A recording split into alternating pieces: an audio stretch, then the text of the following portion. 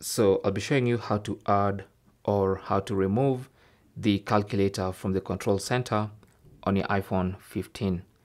Now this works on all the iPhone 15 models, but I'm doing this tutorial on the iPhone 15 Pro Max. So going to the control center can show you or can give you the quick access to your calculator with the calculator icon. So if you don't have one, or you have one and want to remove, here's what to do. Go to settings. On the main settings page, go to control center, tap on that.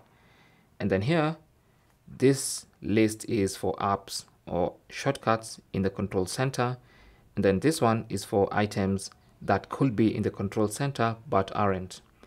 So since we have our calculator in the control center, it means it's somewhere on this list. So to remove it, you'll see calculator, tap on that red icon and select remove. And that's going to remove the calculator from the control center. So now when you check the control center, there's no calculator icon. To add, look for the calculator icon here, tap on the plus symbol, and that's going to add the calculator back there. And also you can move it wherever you want, okay? And then now when you check, you should have the calculator somewhere here. Here we are. Here's the calculator in the control center.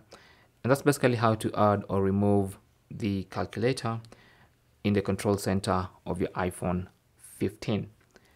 Thanks for watching. Comments and questions down below, and good luck.